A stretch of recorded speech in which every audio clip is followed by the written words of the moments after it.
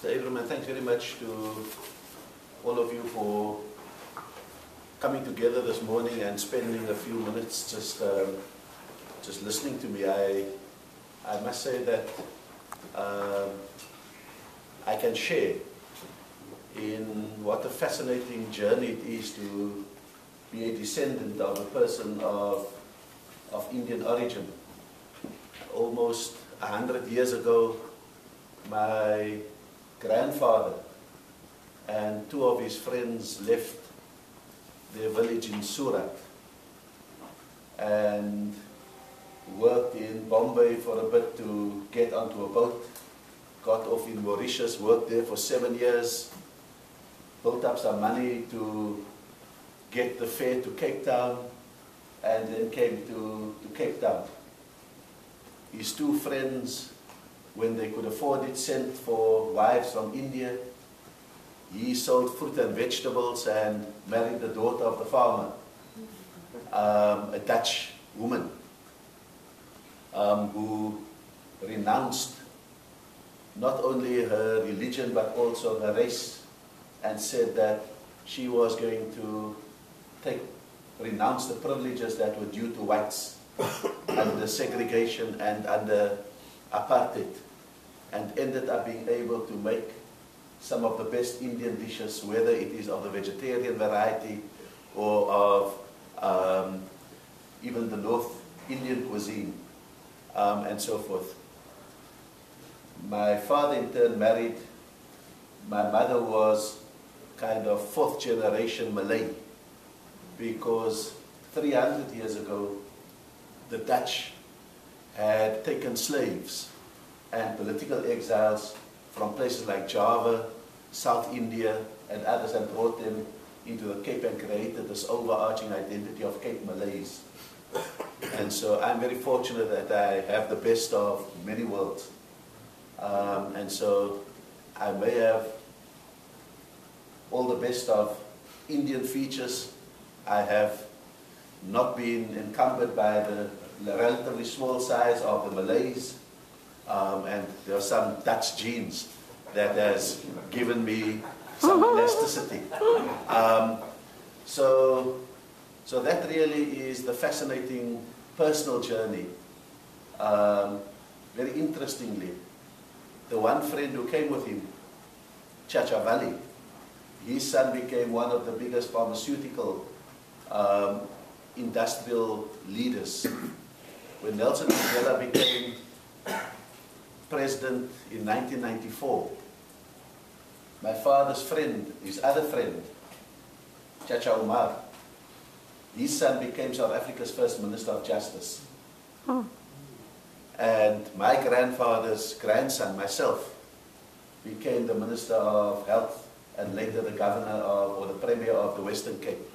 So those three friends can really rest in their graves, knowing that not only has South Africa been good to them, they have also been good to South Africa. And I think that that really is the story of a diaspora. How does it manage to live with multiple identities? And so the lesson that we've learned is that it is possible to be South African. It is possible to be a South African Muslim or a South African Hindu. And it certainly is possible to be a South African Muslim of Indian origin. And when you don't choose between identities, and you in fact integrate identities, you have a marvelously rich life that gives you access to all kinds of cuisine, all kinds of culture. You draw on the national resources of the nation you belong to, and you are able to practice in peace the kind of religious and faith edicts that comes from your particular religion. And in turn, when the country see that you are not disparaging the national aspirations to be South African, it in turn acts in facilitative ways so that your other identities are respected. And that, I think, is the wonderful journey that we have had under Nelson Mandela. I think secondly, we always joke, a few years ago when I was governor of the Western Cape, I had the great pleasure of hosting Sonia Gandhi in Cape Town. And in introducing her, I joked with her. I said that 100 years ago, India sent a lawyer over to South Africa, and South Africa returned the Mahatma. Because it was really in South Africa that Mahatma Gandhi found a laboratory for satyagraha. When firstly he saw the extent of dehumanization that not only Indians but also black people were being subjected to. He thought he could, being the good lawyer that he was, he thought that he could stand up in any court and defend his clients, because his clients were legally and morally right by international standards. When he tested those first cases in the courts in South Africa, he realized that in fact the law was the problem in South Africa, because it was legal to dispossess blacks. It was legal. It may not have been moral, but it was legal to discriminate and to do terrible things to people of Indian origin, Malay origin, colored origin, and African origin. And then he realized the limitations of being a good lawyer. That you could be the best lawyer, but in an illegal system, you will not get far. And that's when he transformed his thinking from being a good lawyer into being a good leader. That's when he became a Mahatma. And that's, we believe, where he took that spirit of defying passively unjust laws. He brought that back to India, and it became the powerful motor force for India's history. And so he left behind a Congress tradition, because according to the law, you could not be in the same organizations with people of other races. And so what South Africans did was to form the African National Congress, was to form the Colored People's Congress of colored people, was to form the Congress of Democrats for white people who wanted liberation as well, and to form the South African Indian Congress. And so in the late 1950s, all of these different racial congresses came together and formed the African National Congress. And that was formed by what we call the Three Doctors Pact. The first doctor was the president of the African National Congress, Dr. Kulma. Two other doctors were Dr. Monty Naika from the Natal Indian Congress and Dr. Yusuf Dadu from the Transvaal Indian Congress. And that's how the African National Congress was formed. And that's the way in which the blood, sweat and tears of the Indian diaspora is written all over the history of South Africa. And the last point on that is really that we all know that Nelson Mandela spent 27 years in jail. Almost every day of that 27 years, his good friend was Ahmed Kathrada. That Oliver Tambo was exiled for 30 years. Almost every day next to him was Dr. Yusuf Dadu and Dr. Naika and others. And we all know that Chief Lutuli was assassinated by the South African police. What we don't know sometimes is that an Indian person was the first one to be tortured to death and thrown out of the 10th floor window of the security branch, Ahmad Timur. And so I really think that it is a way in which relationships with our Indian community are not just strong, they are founded in the blood that was spilled for freedom, democracy and human rights in South Africa and they were founded on the basis of the great impact that Mahatma Gandhi had made in South Africa and across the world. It brings us, I think, to this present moment of enormous opportunity in South Africa and on the African continent.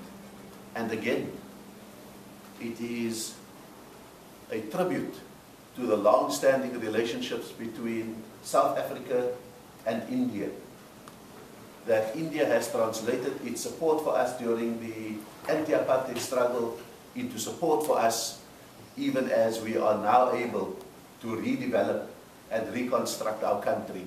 And so many years ago, we formed IPSA.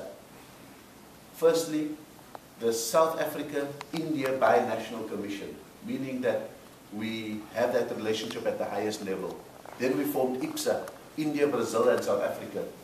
3 democracies, emerging markets that wanted to work together. And then later, we all joined together to form BRICS. We added China and Russia into the equation with India, Brazil, and South Africa. And of course, I don't think that we, on an ordinary day, describe China and Russia as model democracies or countries of great human rights. So it's far more of an economic relationship, but at its heart is this very strong human rights orientated relationship called IPSA. And at its heart is this long struggle for dignity by India and South Africa. So whatever economics we're talking, we've got to understand that it is founded on something far more profound than just opening markets and closing deals. It's based on the idea that humanity can be different. It's that great Gandhian Mandela idea that human beings are ultimately in need not only of more material wealth, but they also need great spiritual foundations, great foundations founded in the souls and in the recognition of the dignity of people. And that's the unique contribution of people of African and Indian origins across the world. We have more responsibilities than simply making money. And I think that wherever we go, that has to be at the core of not only what business we do, but how we do business. I can't remember the full quote, but one of the most compelling things that Mahatma Gandhi had ever said, and amongst others he said that the things that will destroy humanity is science without ethics, and knowledge without wisdom. And then he said, business without morals. And that's one of the most powerful things that any human being has said to describe the world we are living in today. We've got scientific advances, but it seems to know no ethical limits. We have knowledge in abundance, universities producing experts on everything, but often lacking wisdom. What to do with that knowledge and how to apply it. And I think that we're probably generating more money in such obscene ways at the commanding echelons of the economies, but without the moral care about whether we're widening inequality, whether poverty is growing, and whether we're becoming selfish human beings, whether we are denaturing the human soul. And therefore, when we speak in one forum, we speak business. But when we come together in this great alliance between the South Africa of Nelson Mandela and the India of Mahatma Gandhi, I think we need to be reminding each other of the greater responsibilities that we carry. So how do we approach the opportunities in a country like South Africa, and how do we use South Africa as the gateway into the African economy? Because that's what we offer the world. That is why the BRICS countries invited South Africa into BRICS, not because we can't compete with India or China on population. They have over 1 billion people, we've only got 55 million. We can't compete with India and China in growth rates. We're growing, unfortunately, at 3%. They're growing closer to 10%. We can't compete with them. We've dismantled our nuclear weapons. China, India, Russia are all nuclear powers. So why did BRICS invite South Africa in? And the reason that they've invited South Africa into BRICS is because they needed a deposit on Africa. They needed a gateway into Africa. And they have seen in South Africa certain characteristics of that gateway. The banking system, that's the second best in the world. One of the best run stock exchanges in the world. A internationally justiciable legal system, etc., etc., and the logistics and the infrastructure from which to do business with the rest of the continent. And that they understood that if you're going to go into the opportunities of sub-Saharan Africa, you've got to have a strong base in South Africa. And so Tata, as an example, is moving into the 300 million strong middle class in Africa. But it's assembling the cars in South Africa with its African headquarters there, and that's where it is approaching the African opportunity. And so we can go into quite a few of the opportunities which are there. So the simple point I want to make is that that is who we are. That is why South Africa becomes important in the scheme of things. I think what makes us confident is that if you look at the 5 countries in BRICS, between those 5 countries, 15% of the world's economy comes from. It's an over 10 trillion US dollar economy, those 5 countries. It's beginning very much to challenge for work across the world. It's beginning to challenge for the mineral wealth in the world. It's beginning to challenge for the scale on which projects can be done. So that's 15% of the world economy. It's within BRICS. It holds 40% of the world's currency reserves, which gives it an enormous amount of power in the world, and it has 43% of the world's population. That's where the human resources are coming from. That's where the markets are developing. If between 5 countries you've got that amount of the world's population. And so I think that when South Africa hosted in March the BRICS Summit, South Africa invited other African states, and 15 African heads of state attended with all the NEPAD, the African Union instruments, all in place. And the decisions that were made were far-reaching. The formation of a BRICS development bank. Because the question that we were confronted with, how is it that when we want to be able to build the power stations that we need, if we want to build the dams that we need, or expand the rail infrastructure or the road infrastructure and get fiber optic connectivity going, we don't have the kind of capital to kickstart those projects. And so the idea of having enough equity to decide our own future was an absolutely critical one.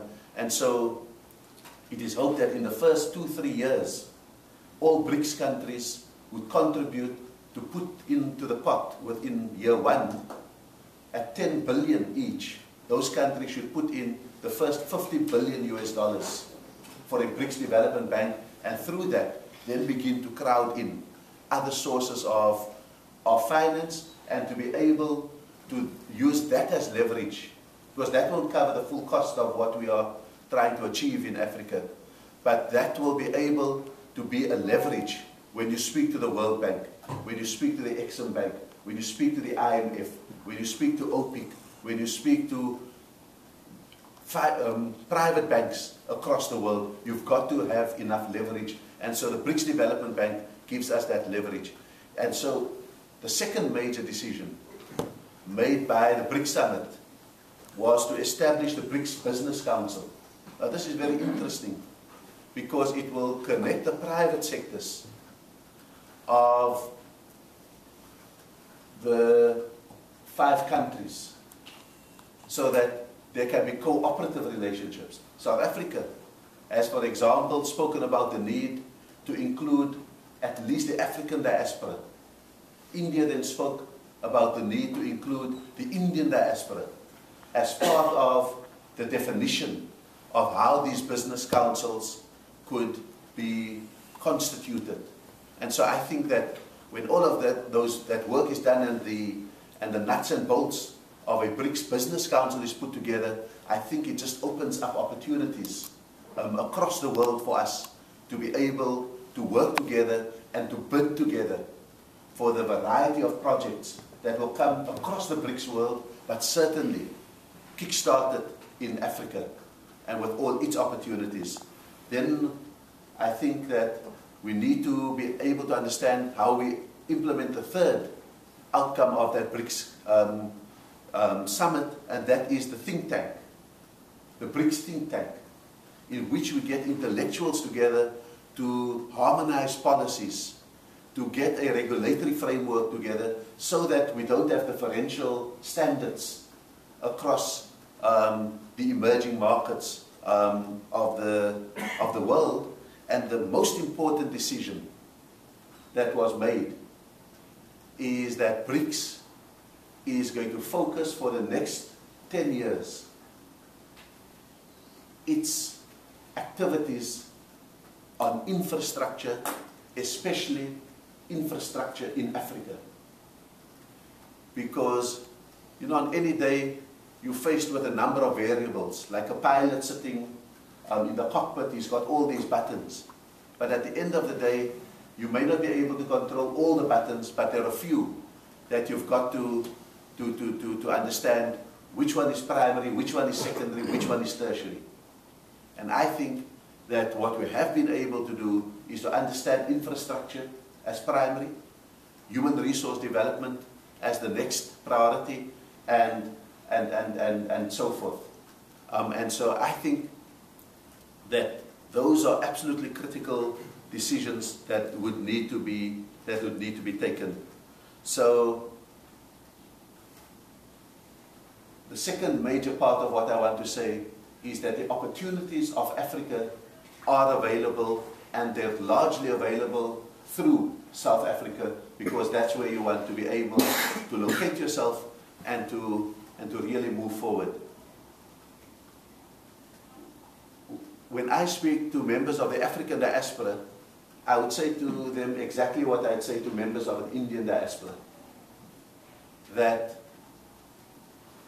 being in the United States of America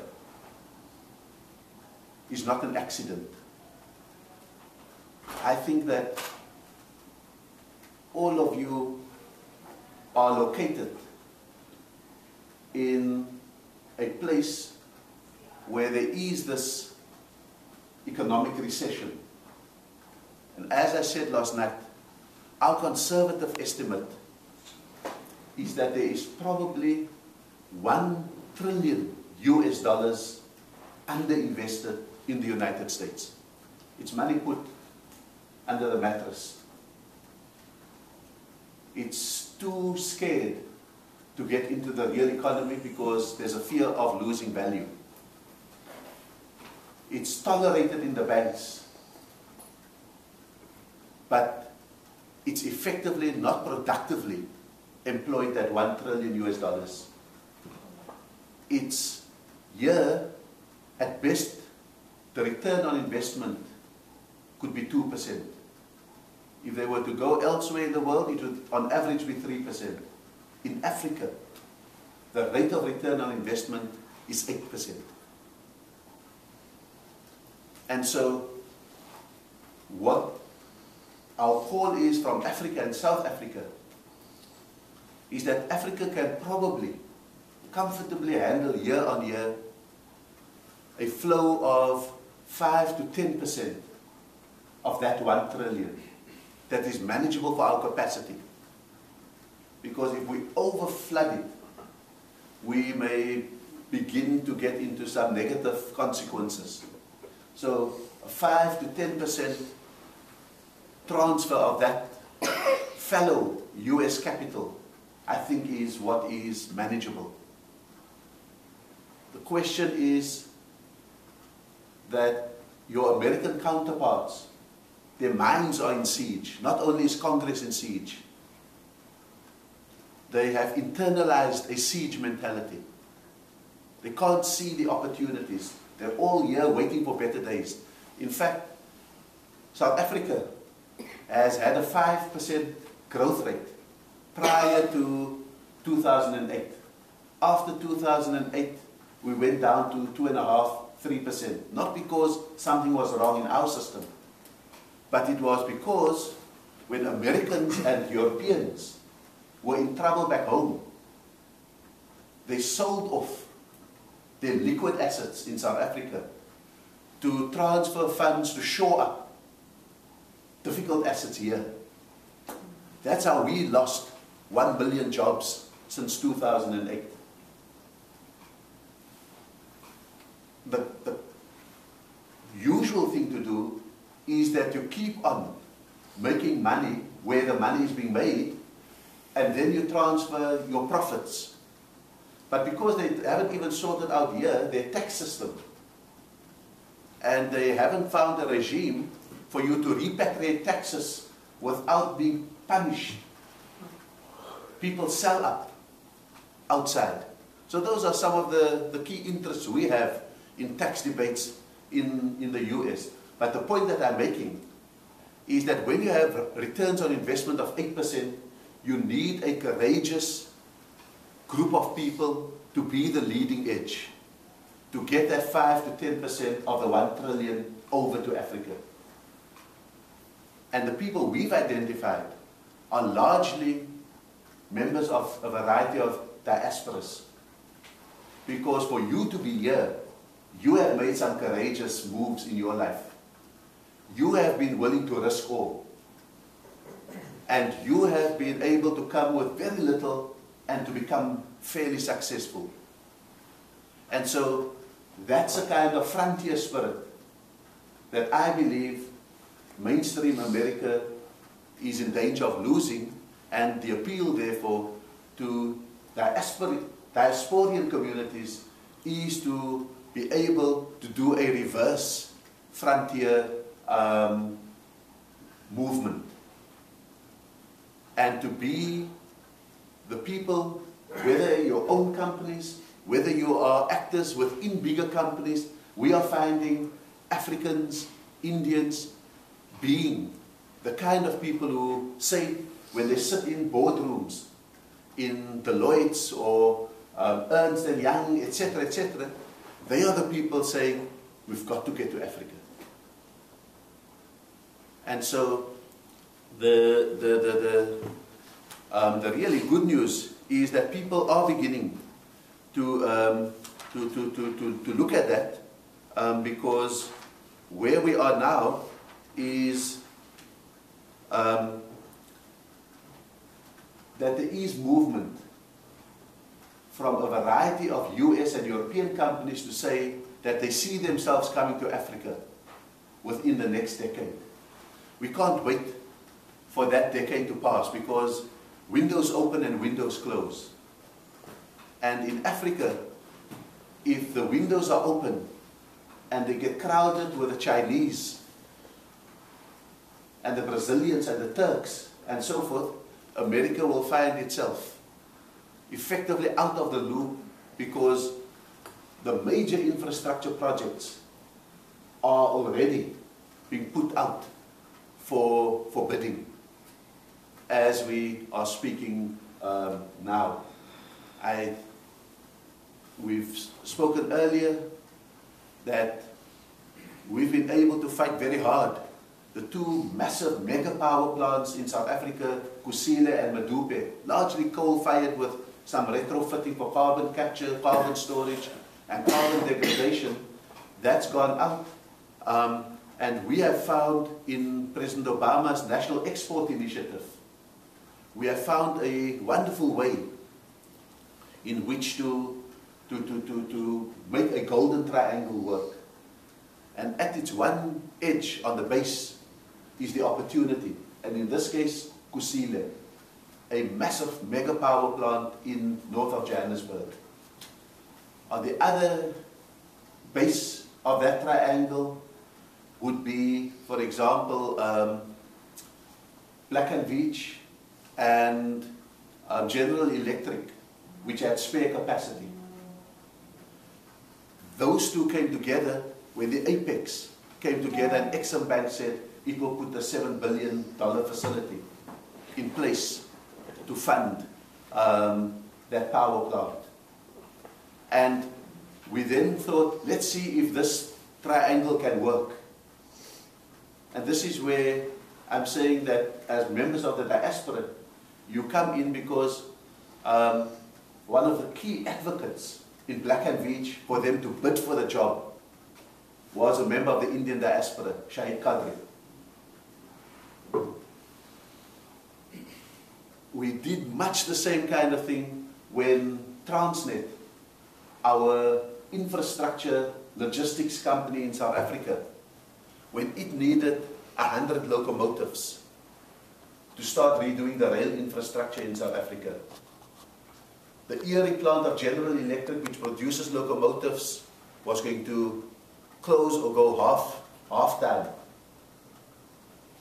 We went to Exim Bank. They put the $1 billion facility in place.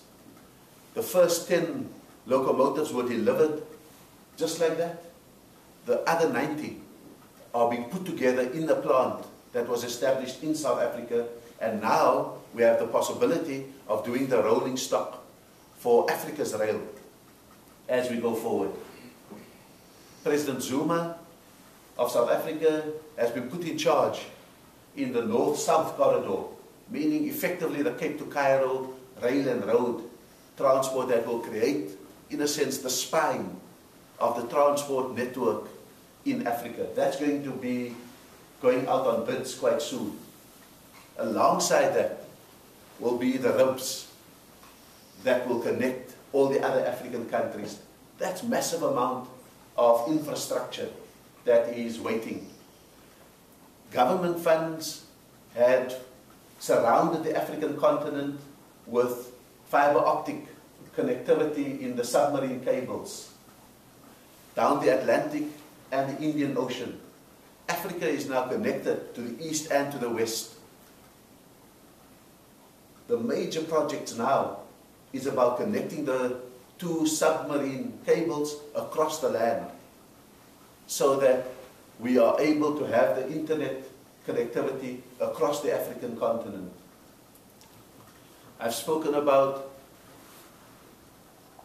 the water projects. I mean, Africans are thinking so big now that we believe that if we can harness the water of the Congo River, the Inga hydroelectric power station will be the biggest of its kind in the world and could probably sort out the daily needs of Africa. But we are beginning to think so big that we think that just the water capacity of the Congo River is so big that we could even refill Lake Chad and bring water to an area that has been dried out effectively through desertification.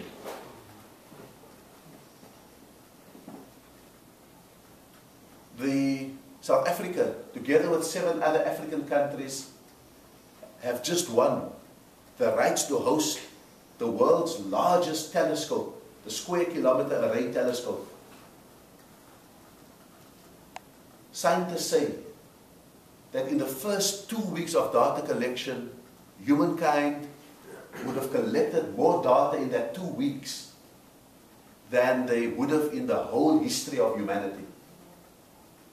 By being able to find a radio telescope that could pierce the heavens, find the origin of the stars, understand dark matter, harness the energy patterns in the universe, and really be able to bring all of that knowledge and potential to bear for us here on Earth. Already NASA is queuing up to buy time on the Square Kilometre Array Telescope. Scientists all over the world are booking time, and they're booking it 20 years ahead in order to do that. It will drive the next generation of computers, of ICTs in the world today, and the question is, who is going to be the beneficiary of that massive opportunity that is coming into Africa? And so I end up by saying that, especially in the terrain of infrastructure, there are no borders between the concrete infrastructure, the electronic infrastructure, and the soft infrastructure. And all of these are coming to market in the next few years. You are very strategically located to continue the work of that golden triangle, where by virtue of being American companies, you have access to the Exim Bank, to OPIC, and others in order to fund the kind of projects. I think the leverage that you require, we are putting in place through something like the BRICS Development Bank. You are very fortunate in that you have a double dip. You dip as Americans and you dip as members of the Indian diaspora. And that, I think, is the opportunity that we would want to really have you come. Those of you based in Stamford, which is the kind of satellite where the world's hedge fund managers have all decided that they can have it all. They can have access to that metropolis called New York, but they can also have a quality of life that is not dictated by the robustness and the pace of humanity in New York.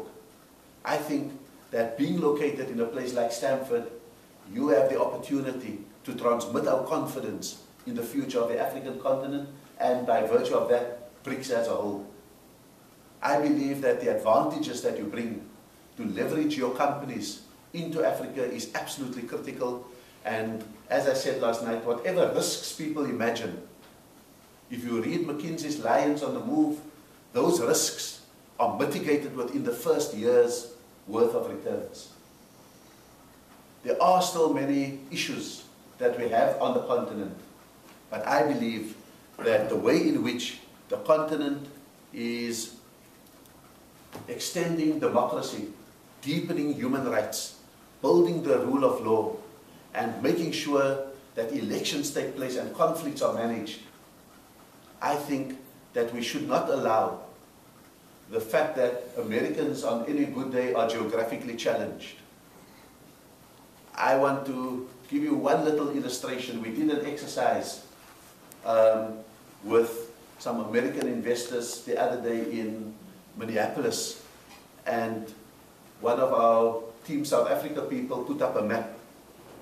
So they showed the map of Africa. Then they took the map of the USA and put it into Africa, and the USA fitted into the Sahara Desert of Africa. Then they took the map of China and put it under the USA, and it fitted under our equatorial belt. Then they took Europe, and Europe fitted into Southern Africa.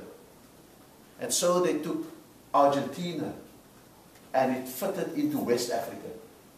The point that I'm making is that Sometimes when you are too instinctive, when you believe you are too right, then you are wrong. If you think that because there's something happening in Nigeria that you must disinvest from South Africa, you have the picture completely wrong. I'm sure I don't have to speak to people of Indian origin who have much the same problem of geography, let alone a civilizational challenge. Because we represent ancient civilizations. In fact, the oldest human fossils ever found in the world were found in South Africa. A mother and child, 1.9 million years old. I don't even have to speak about how deep Indian civilization goes. And therefore I think, going back to where we started, the kind of spirit of Mandela and the spirit of Gandhi, I think we are placed here for a broader role than simply making money. If it has to start with a geography lesson, fine. But at the end of the day, it's going to be about extending the civilizational heritage that I think we represent. So I'm hoping, having given most of you my business cards, that we would be able to see a movement towards the African continent, not simply because we want you to do us a favor, but because there's money to be made in Africa. Thanks very much.